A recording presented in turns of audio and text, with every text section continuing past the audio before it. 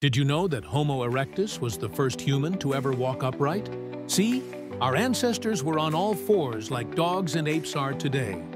But Homo erectus changed all of that. He stood up on two legs and walked into a world that was completely new to him. In fact, Homo erectus is so important to the story of humanity that we're going to be making an entire series about him. But here's a little preview. Homo erectus had a big brain and a bigger heart than any human that came before him. And he was the first to use tools, make fire and hunt with weapons.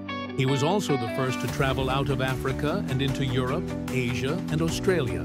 But despite all of these amazing accomplishments, Homo erectus is mostly known for one thing: his incredible walk.